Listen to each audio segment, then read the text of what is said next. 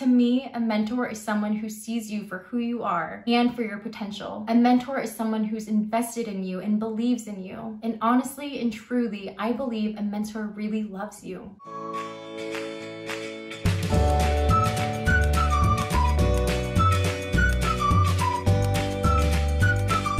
Hello, welcome to my channel. My name is Erica and I'm currently a fourth year medical student. Using this YouTube channel, I really like to create videos that I think will be helpful for other medical students or even for pre-meds who are considering a career in medicine. But in this video, I wanted to do something a little bit different. I want to take a minute to thank some people who have impacted my life in a very deep and meaningful way. I think what really helped me to become the person I am today is the support and love and inspiration that I've gotten from other people. Throughout my life, I've really thrived because of the mentorship that I've gotten. To me, a mentor is someone to look up to, someone who inspires you, someone I immediately think to go to when I feel lost or without direction, someone who doesn't just tell me what to do, but someone who gives me courage and empowers me to make my own decisions. As I'm filming this video, I'm only a few short weeks away from graduating from medical school. And with everything that's happening in the world, it definitely feels different graduating right now. But one of the silver linings that I found in this complete tragedy is that I've had more time to be more self-reflective. And during this interval, I've had a lot of time to think about all of the people who've touched my life. And I wanted to make this video as a means of thanking those individuals and sharing some of the experiences I've had with them that have completely changed my life.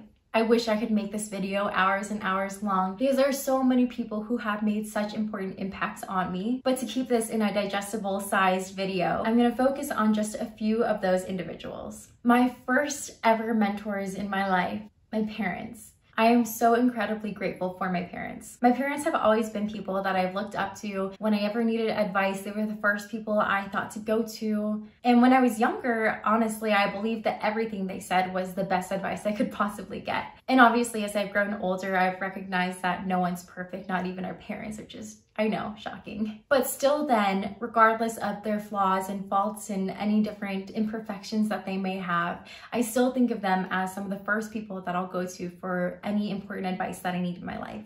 They've always been a huge source of inspiration to me. During summers when I was younger, even as young as in elementary and middle school, I used to work at my parents' private practice. They're currently both still primary care physicians down in Las Vegas. And I remember when I was younger, spending time kind of working at their office, answering phones, filing charts away, and just being in the office, I was able to see just small glimpses of how my parents interacted with patients themselves. And I think that's truly where I first got my idea of medicine as my calling and as something that I wanted to do too. And then at home, when they would talk about how much they cared about their work and how much they cared about their patients, all of that really resonated with me, and that was a huge factor for inspiring me to go into medicine in the first place. If you don't know, I actually went through a BSMD program, which means that at the tender age of 18, I made the decision to accept a saved seat in medical school. So by the time I was 18, I already knew I wanted to be a doctor and I was dedicated to this passion. And I really thank my parents so much for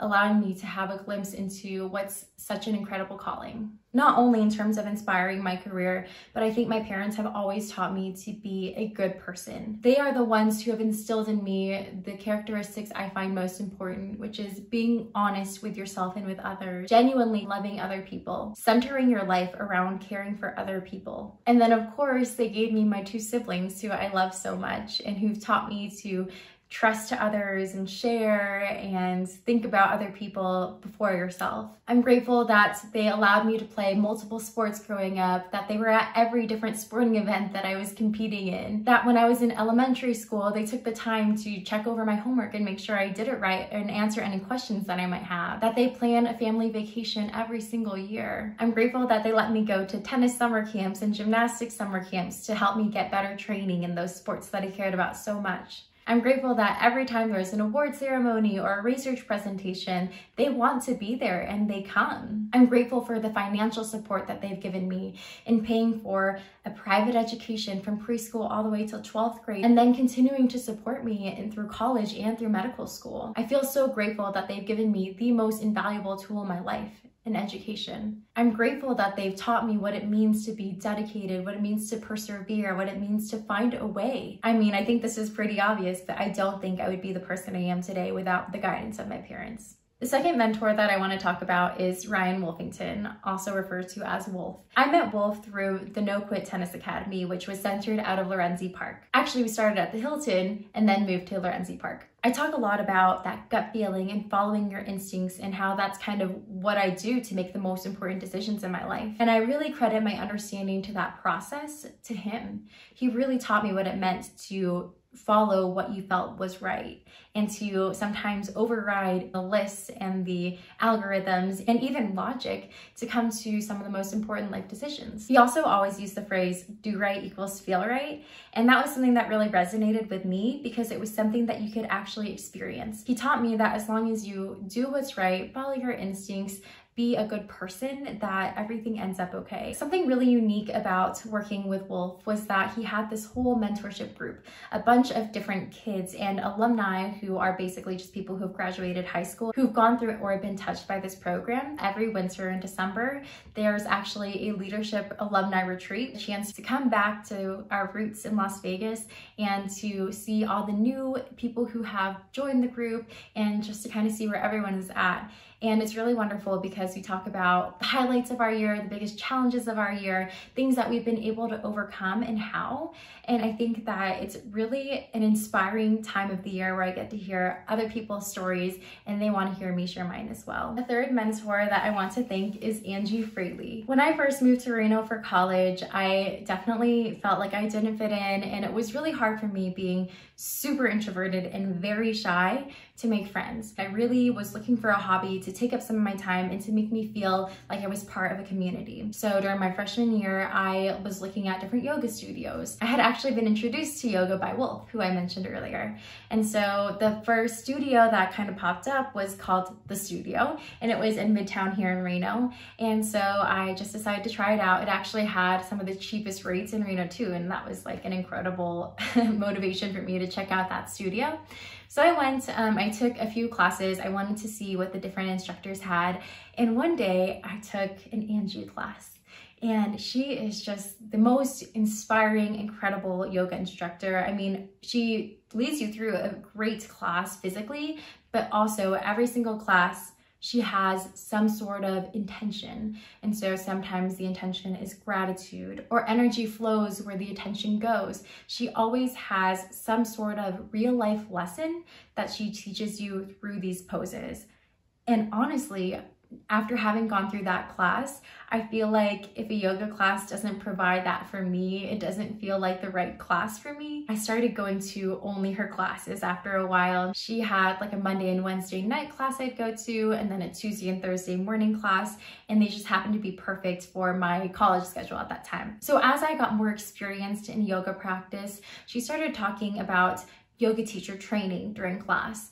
And that really piqued my interest. And I honestly didn't have any idea what it would be, but she kind of talked about it as if it was more of a spiritual journey over learning how to teach people to do an activity. During that time, I was going through a really tough breakup. I had been dating this guy for, I think, like 5 or 6 years. And a lot of my identity, since I spent so much of my formative years with him, was based on the idea that I was part of this relationship and that this was the future that I had for myself. And so I think I really defined a large part of me by that relationship.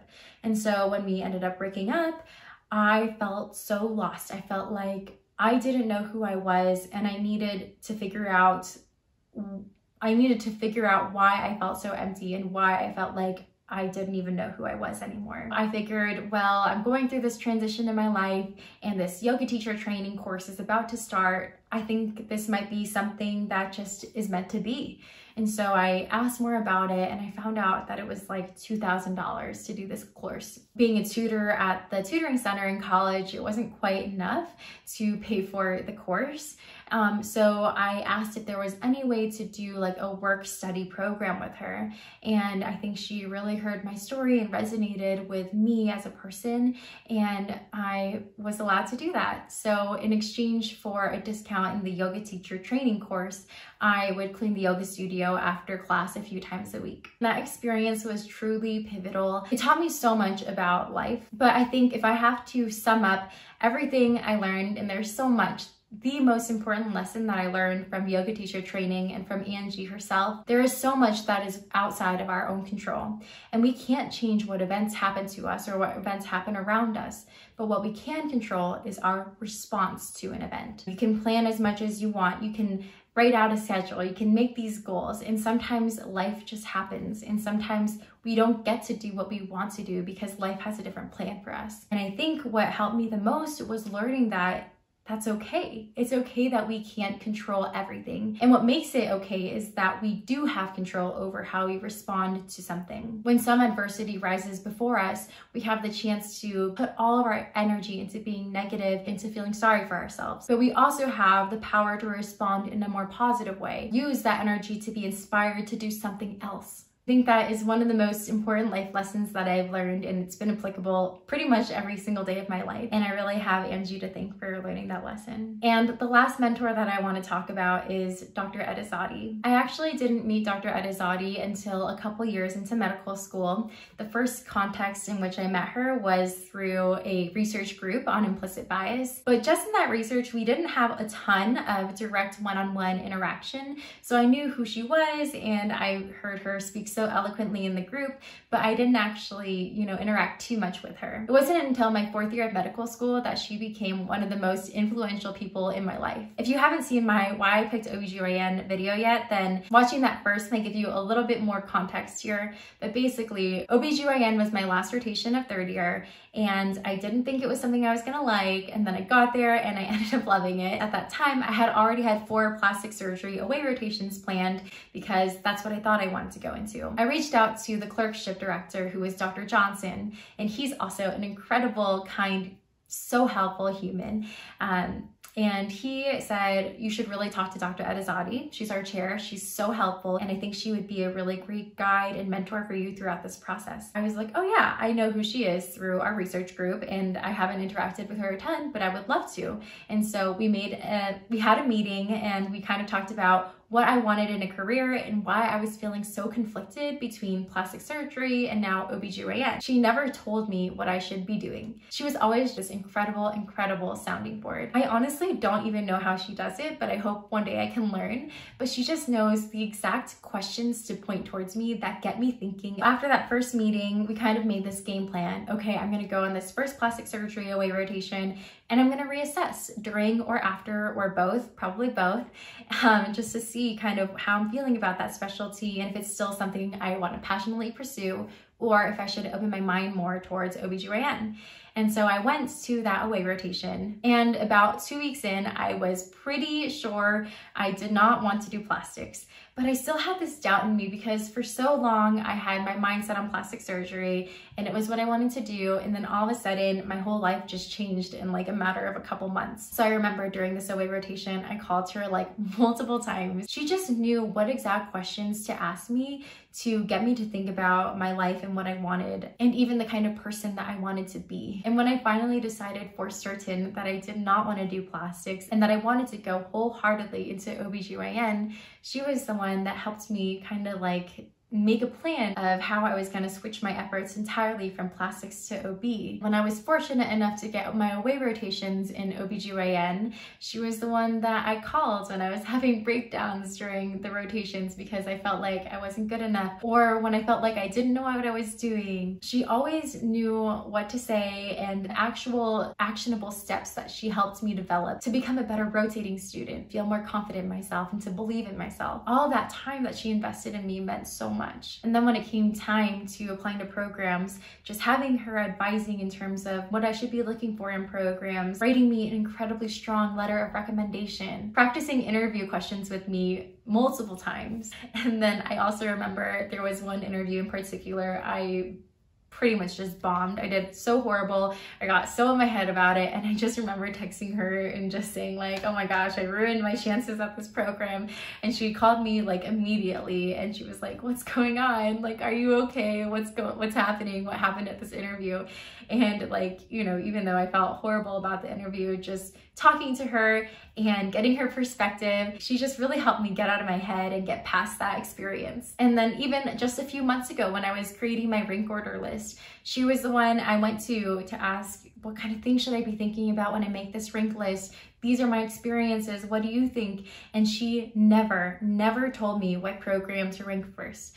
All she did was prompt me with the questions that allowed me to think for myself and to follow my gut instinct and to do what was right for me. And I just think that it takes a really special person to put that much time into someone and to inspire someone so much the way she did. And I just feel like that was such a special bond that I didn't think that I was going to get in medical school. I'm just so grateful for the way that she helped me throughout this entire process. And I could only hope and dream that one day I can be that person for someone else. So I wrote this card for her originally that I was going to send, but I actually wanted to make this video to send to her instead. But I still wanted to read the card so that she knows what I wrote. And I wrote this actually kind of in the middle, I think, of the application process or something.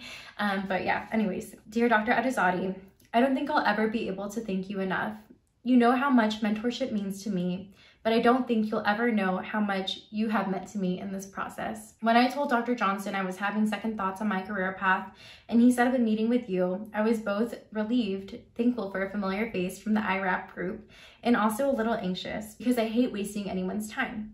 But you never made me feel like I was a waste of time. Advisors always talk about finding your people in a specialty, and I felt that with you. I really felt like I immediately clicked with you the first time we met. From that point on, I had so much trust in you. You were the first person I went to when I totally realized that plastics was not the right specialty for me. It was a scary and a little bit miserable time for me, but you knew exactly how to keep things positive and how to keep me motivated and believe in myself. You knew how to cue me to reflect on my career options and how they related to my values, my life, my happiness. I really don't think I could have navigated that path in my journey without you. The amount of time that you've spent with me, advising me, going through residency programs, preparing for interviews, writing me a letter of recommendation, helping me with my scholarly concentration, and just inspiring me was truly invaluable. You have truly, deeply impacted me and the physician and mentor I hope to become. Thank you. There are so many people who have impacted my life in significant ways, from the people I mentioned in this video to my siblings and my best friends and my boyfriend and other attending physicians who have guided me along the way. Dr. Calvo, Dr. Lim, Dr. Hernandez, Dr. Johnson. I honestly don't even have time to list everyone who's impacted my life here, but just know that there's a lot of you and you know who you are. To me, a mentor is someone who sees you for who you are and for your potential. A mentor is someone who's invested in you and believes in you. And honestly and truly, I believe a mentor really loves you. I only hope that I can be that same mentor for my patients, for my future family, and hopefully one day even for medical students like myself. So Mom, Dad, Wolf, Angie, Dr. Adizade, thank you all so much for just being the people that you are, for entering my life, and for investing the amount of time and energy that you have into me. I don't think I'll ever be able to portray how much you've all impacted my life and how much you mean to me, but I guess I'll just say this: thank you.